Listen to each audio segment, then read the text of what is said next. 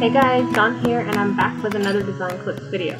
Today we're going to be making that one card but two. We're going to use the leftover scraps from our first card to create a second one. So let's get started. We're going to be using our Chevron Impression Plate, and a lot of people ask me how I get such a good impression with our impression plate. So it's not difficult, it's just like everything else, but depending on the machine that you use, you'll have to play around with your sandwich. So I wanted to show you what I figured worked for me. First thing is your sandwich construction. I always start off with my multi-purpose platform, both tabs are down, and then I lay down my impression plate. Then I'm going to lay down my panel. Then I put down my embossing mat, and then my embossing plate. And then my secret is I put down 3 cardboard, or not cardboard, but cardstock shims. And then here I've actually embossed them and then wrote down my formula, so my sandwich. And then I lay those on top. And that's kind of my shim. I guess you could use a metal adapter. I don't have one. And then just remove it off.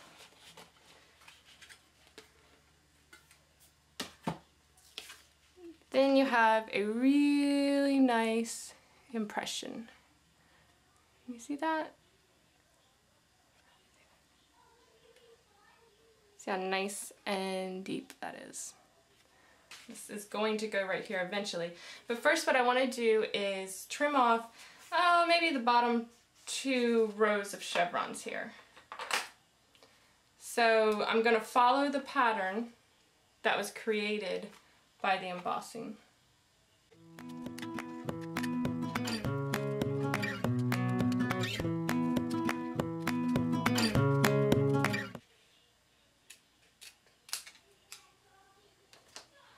Alright, so after cutting that off, I've got this nice little zigzag, the chevron, that matches the pattern that's running through the cardstock itself. And I'm going to hold on to this little scrap here because I'm going to use it in the next card. So I've got this paper here from Pebbles. It's their fresh goods collection. I've been hoarding this stuff. I don't know about you, but I'm a paper hoarder. I'm going to layer this underneath like so. And I decided that I want to give this a little definition. So I'm going to take some scratch paper here, and I'm going to use my inking tool and some Distress ink here in Vintage Photo.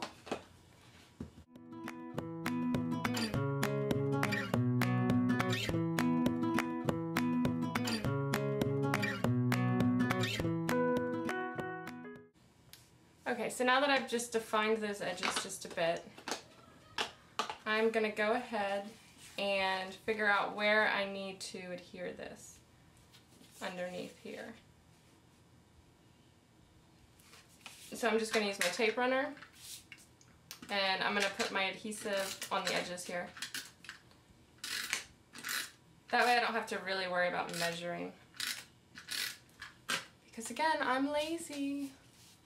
First I'm going to stamp my little cluster of flowers from Florals. I'm going to be using one of the little flowers and the leaves.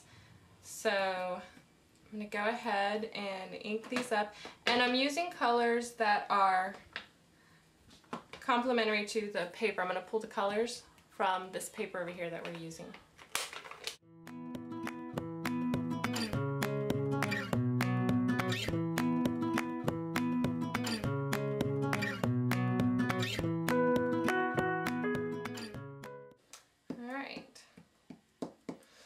Next I'm going to add in some leaves.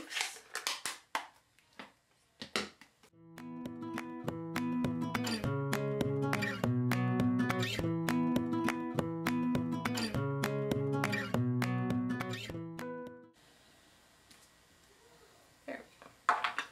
Next I'm going to add the sentiment, and I'm going to be using Sweet Birthday Wishes, and that is from our Fresh Picked. And then I'm going to line this up to where the leaves are kind of underneath it. Now the reason I stamped all of this first was so that I could get it completely centered within within my frame. And I'm going to center this and stamp. And see, it doesn't matter that I got this sentiment kind of crooked the first time I stamped it, because I fixed that by making my frame a little crooked.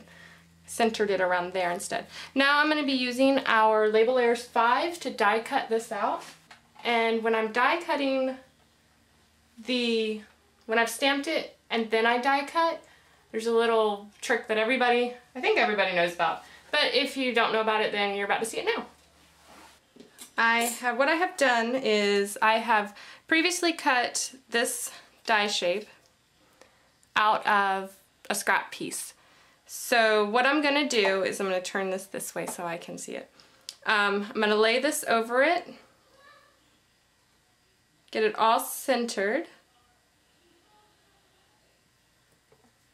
and then I'm just going to lay that right over. And then I have this little post-it note that I've used a bajillion times, and I just lay it over, stick it in place.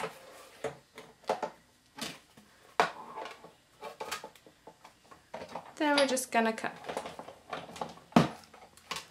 And when we take it out,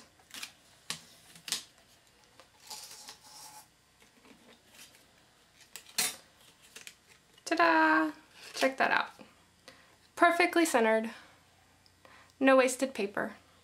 Like I said, it was just gonna be a nice, simple card.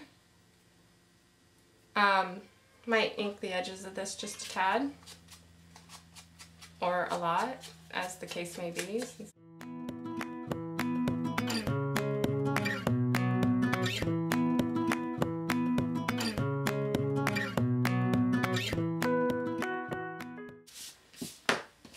And I'm going to adhere this to the card front.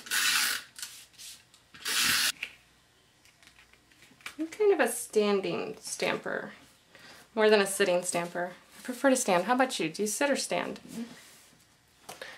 We're going to wrap some twine right around the bottom here.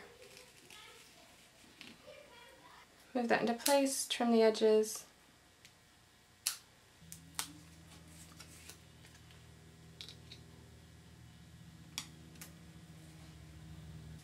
There you have the completed card. Super simple. Okay, are you ready for the second card?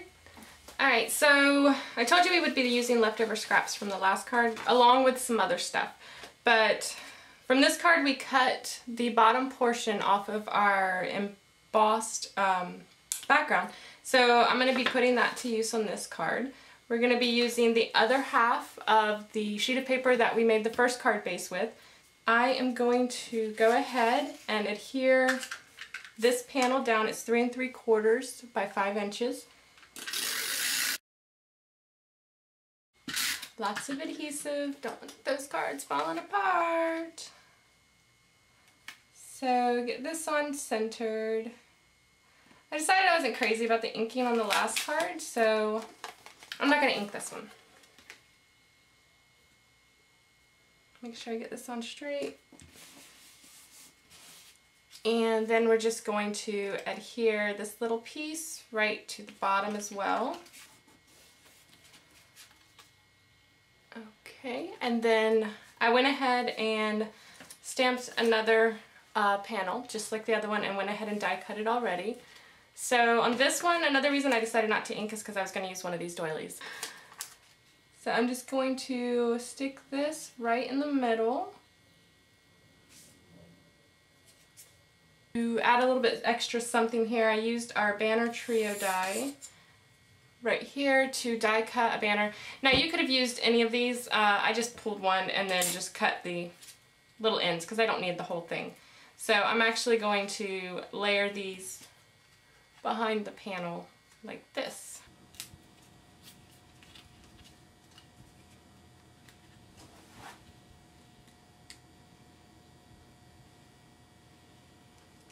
And then I'm going to add some buttons to the side.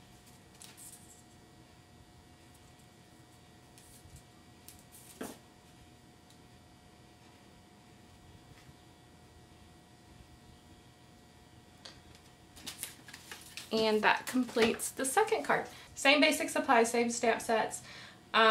We just added a couple more over here and ended up with 2 super cute cards. That's all I have for today. Thanks for watching, and I'll catch you next time.